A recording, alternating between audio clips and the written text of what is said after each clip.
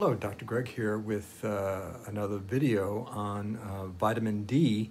And today I'm just going to want to mention just a short, or actually it's not a short list, of symptoms or results of vitamin D deficiency. So I have a short list or a list here. So one, vitamin D deficiency, symptom of that is fatigue. You're tired all the time? It could be vitamin D deficiency.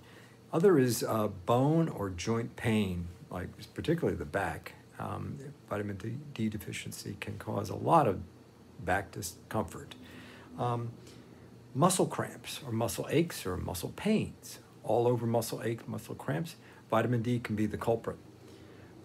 Cognitive ability, the ability to think clearly, can also be a deficiency, a vitamin D deficiency.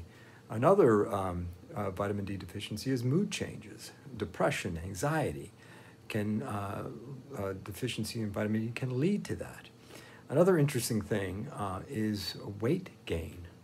And in particularly, one study showed that vitamin D levels are associated with, low levels of vitamin D are associated with belly fat.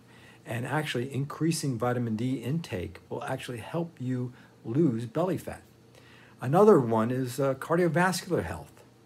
And I think I mentioned this in the last video, is that in the summertime, cardiovascular accidents, such as heart attacks or what have you, are less than in the winter.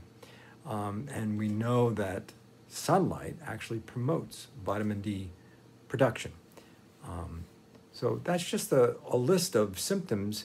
If you have any of these, again, I think it's worth having your vitamin D levels checked, since it's sort of like the quiet deficiency.